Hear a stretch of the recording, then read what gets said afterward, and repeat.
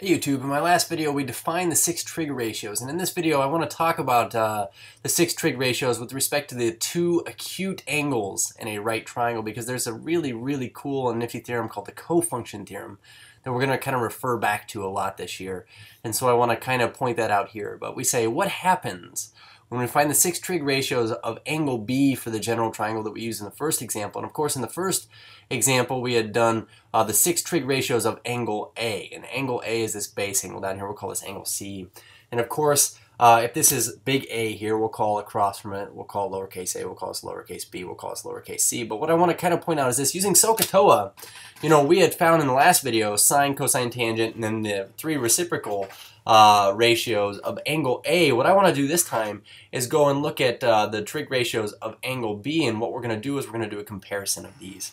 So what I want you to notice is I've already worked out in this list up here, I already did SOHCAHTOA for these first 3 for angle B. So for instance, when we say sine of angle B, we say, what is the sine of angle B? I notice I get B over C, and the way I got this was sine. Remember, sine is so, opposite over hypotenuse. I get B over C because I took my opposite side over my hypotenuse side. So B over C. And likewise with sine of, or cosine of angle B, we say cosine of angle B would be adjacent over hypotenuse, so A over C. I just want you to see that I'm getting these things here. The interesting thing about it is this: if we took the sine of angle B, for instance, here we say sine of angle B, we would have gotten this, opposite over hypotenuse. So we say the sine of angle B would be B over C. But if we were to go over here to this other angle now, not angle B, but the other acute angle in this triangle, okay? And we were to actually find not the sine of this, but the cosine of this. Let's go find the cosine of A. What you're going to find is this: the cosine of A, ca, would be adjacent over hypotenuse. And adjacent to our hypotenuse here is B, and hypotenuse here is C.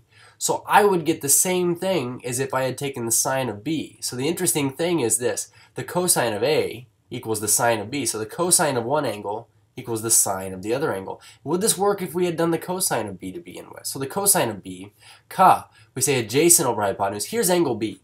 What is adjacent to B? And it'd be this leg A. A. Adjacent to B is A, over hypotenuse C. So what if I were to now go do the sine of angle A? Okay, what would I get? So the sine of angle A would be opposite over hypotenuse, and you can see that we're comparing the same sides, okay? So the interesting thing about it is this: the sine of one acute angle is the cosine of the other, and the cosine of one, of one is the other. And this is, a relationship that exists not between just sine and cosine, but tangent and cotangent, and secant and cosecant. So let's go ahead and kind of elaborate on this a little bit. One thing I do want to mention is this: when you talk about the angles in a triangle, we know that we have, at least in a right triangle, 90 degrees right here. And then we say they all add or sum to 90 degrees. Okay, if we were to add up all the angles in a triangle, they all add up to 90 degrees. So what this means is these two angles right here, they have to be complementary. And remember what we mean by complementary angles: they have to add up to 90 degrees because, well, if they add up to 90 and this is 90 here, then we have 180 total degrees. But the thing I want to mention here is this: the cofunction theorem basically says this: well, if you're taking the sine of this and you get the same thing as the cosine of this, and you're taking the sine of this and getting the same thing as the cosine of this, then we think that the sine or cosine of complementary angles have to always be equal. And that's essentially what we're going to say up here in the cofunction theorem. And it says this: a trig function of any angle is always equal to the cofunction, we'll talk about that word, cofunction of the complement of the angle. So in other words, given some right triangle here, where you have two angles A and B, and we say they're the complementary angles in this right triangle, so they add up to 90, then we could say if A and B add up to 90 degrees, then the sine of A would be the cosine of B. So in other words, the sine of this one would be the same as the cosine of this one if they're complementary angles. Okay. So for instance here, let's put it this way. Let's say A is 30 degrees. What would B have to be in the first place? Think about this. If these are complementary angles, this would have to be 60 degrees. But in other words, what this means is if I were to take the cosine of 30 degrees of this angle, I would get the same thing as the sine of 60 degrees. So in long story short here, we'll put this into text actually. We say this. We say cofunctions of complementary angles are equivalent. Because if I were to do the sine of this or the cosine of this, you're going to compare the same sides anyways, then we can always use this relationship that cofunctions of complementary angles are equivalent. So essentially what we could say is this. We could say up here in this statement here, sine of what would equal the cosine of 30? Well, I know that sine and cosine, I'm seeing this relationship between these two acute angles here with sine and cosine. They would be equivalent if these were complementary angles. So the sine of 60 would be the same thing as the cosine of 30 because 1, 60 and 30 add up to 90. Okay? And 2, sine and cosine are cofunctions. Okay?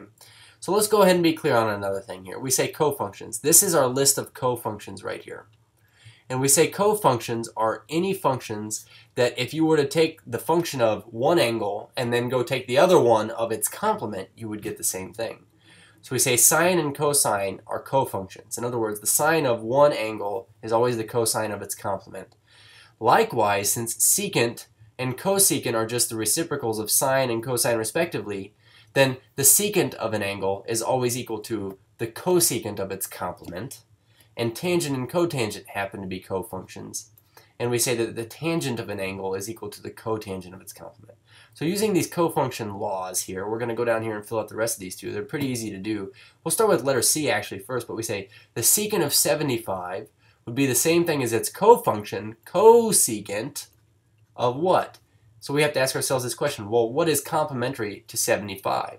And what we could really do is this. We could say, well, 90 degrees take away 75 degrees, that would leave behind the angle that we're looking for here, theta. So we would say that this is 15 degrees left over for the angle theta here. But one thing I want to point out is this. We could say complementary to 75, what we're really asking is this. What could we add on to 75 degrees to get it to add up to 90 degrees? And you can see that I was able to get this expression here that we got in the last phrase just by subtracting that and getting the same value here. So we say theta is equal to 15 degrees. So we say 15 degrees. Now, do we have to go through all that work? No, honestly, we could have just said secant and cosecant are cofunctions. Well, then the secant of 75 is equal to the cosecant of 15 because these are complementary and these are cofunctions. But it does kind of play into this next one over here. We say, well, tangent and cotangent are cofunctions. So these would be equal if and only if y and its complement were in these spots. So we say, well, what's complementary to y? We could ask this question. We could say y plus what angle theta equals 90 degrees, just like we did over here. And the long story short is we could say this, well, if I want theta, we could subtract y from both sides. And what we get is this. The angle I'm looking for is equal to 90 degrees minus y. So if this was our theta right here, this angle we were looking for, then we'd say then the complement to this would be 90 minus y degrees. And that works. I mean, you could check this. You could say, well, what if y equals 10 degrees?